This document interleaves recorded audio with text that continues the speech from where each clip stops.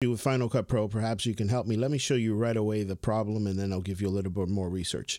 If we put the timeline right here and I hit play, obviously you're not going to hear it because I have the sound turned down, but as you can see, the playhead went past the timeline. If I move the timeline over so we can see it, look what happens. It's completely empty. There is no preview here whatsoever.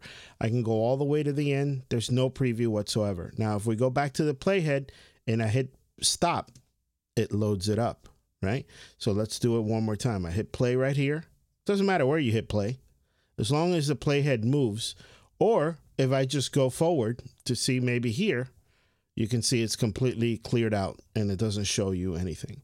So a couple of things. I've looked at all of these settings, better performance. None of these do anything. It all does the same thing. I've checked these settings here. It doesn't matter which settings you do here. It's all the same thing. It doesn't matter the zoom. If you zoom in all the way and you put the whole project timeline on the screen, yeah, you can hit play and you can go forward and back and everything's fine because the whole preview is there. But as soon as you go out a little bit and you hit play and you go forward, there it is. It's not there anymore.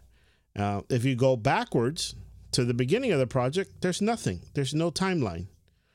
Okay, so as soon as I hit stop, boom, there it goes. So this machine is an M1. I tried it in an M2.